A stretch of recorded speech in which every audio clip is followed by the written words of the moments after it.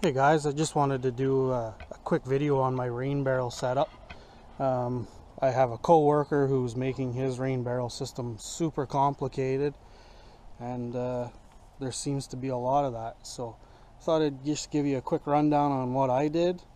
I have two of these setups, and then I have another barrel right there that I pump water into when these ones are full. So anyways, on this one side of the house, the north facing wall, I have my downspout coming into one barrel. It's pretty scuzzy. I didn't get around to cleaning it this spring. And I've just got a 2-inch piece of ABS, I guess it is. And it's on a bit of an angle. I cut some holes through these the wood boxes that I made, and it slopes down into here. I did have them siliconed at first, but if you want to move them to get to work on the barrels, like see now it's out, you wouldn't be able to. So I pulled them out. I got to scrape that off so I can slide the pipe back that way. And when this one fills, the water will automatically start to run down that one and into the other barrel. You lose a little bit of water out the sides. I suppose you could get a uni seal and seal it a little better and still be able to slide the pipes back and forth.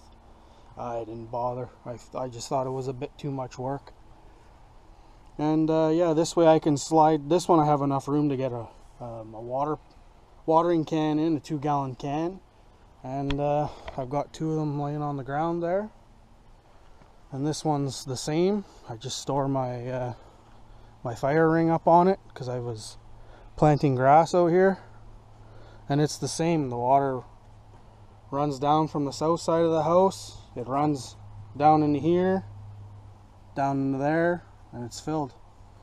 It's super simple, no pumps, no electricity. You could probably put a screen on top of them to help keep some of the mosquitoes from breeding and laying their eggs in there. I live in the country with nothing but swamps, so I don't think that my 4 rain barrels are going to make a whole lot of difference for me, so I don't worry about it too much. They're going to be gone in a little while anyways. You could always drop, you know, a teaspoon or so of bleach in each one, and that would probably kill everything. But that's my rain barrel system. It's super simple. I have a pump that I can water with. I have a 12-volt pump and a 110 pump. Usually I use the 110 pump.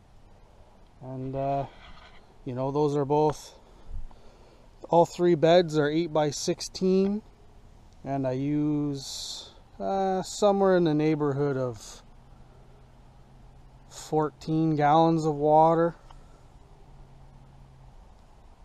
Yeah, 16 gallons of water in that ballpark.